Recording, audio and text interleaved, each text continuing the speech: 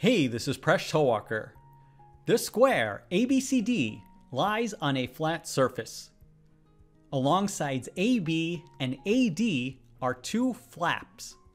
Each flap is in the shape of a regular hexagon. The vertices E and F are adjacent to the vertex A.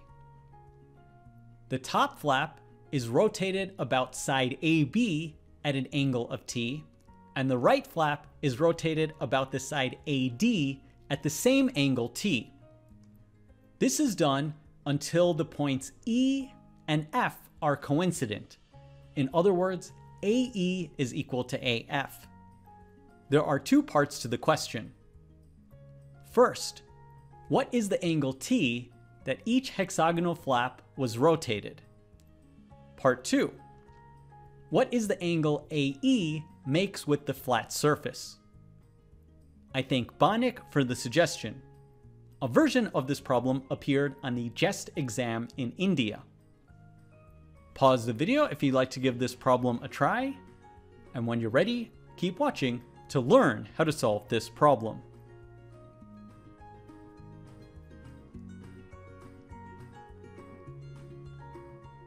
I found this problem extremely challenging and interesting to solve.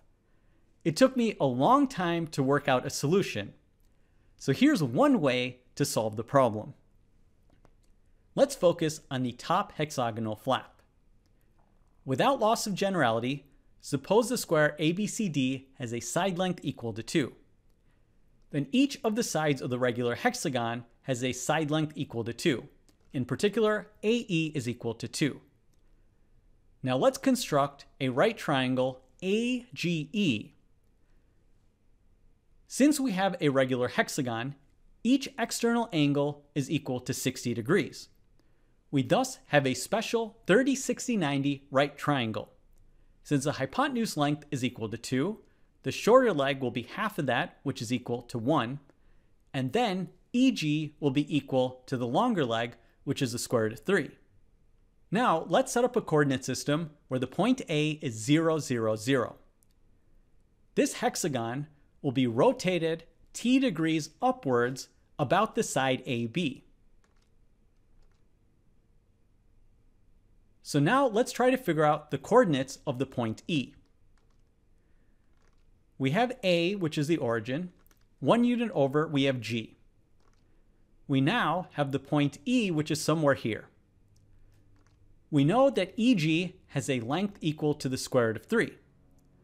Furthermore, EG has been rotated t degrees from the flat surface, so this angle is equal to t.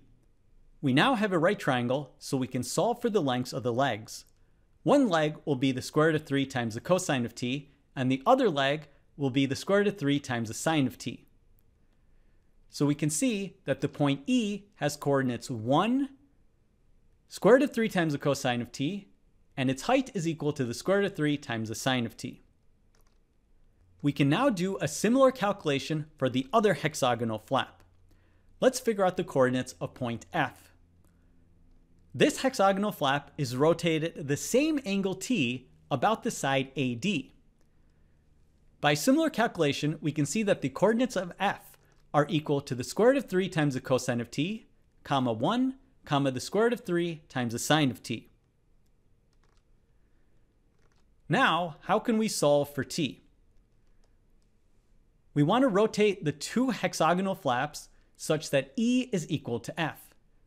That means the first coordinates and the second coordinates have to be equal. This implies that 1 is equal to the square root of 3 times cosine t. This means cosine t is equal to 1 divided by the square root of 3, which means t is equal to the inverse cosine of 1 divided by the square root of 3, which is approximately equal to 54.74 degrees. And that's the answer to the first part of the question.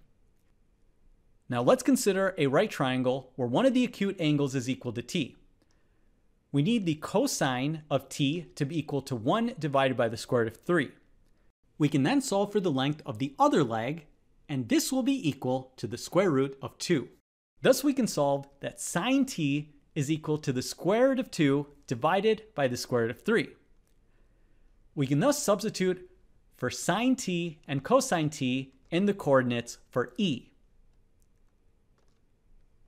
We'll now just simplify this so that E is equal to 1, 1, square root of 2. So now let's plot the points A and E. A is the origin, and E is at 1, 1, square root of 2.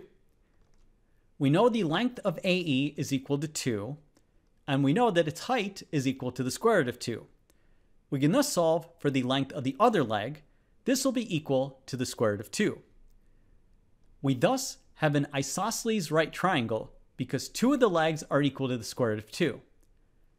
This means each of the acute angles is equal to 45 degrees. Thus, AE makes an angle of 45 degrees with the flat surface.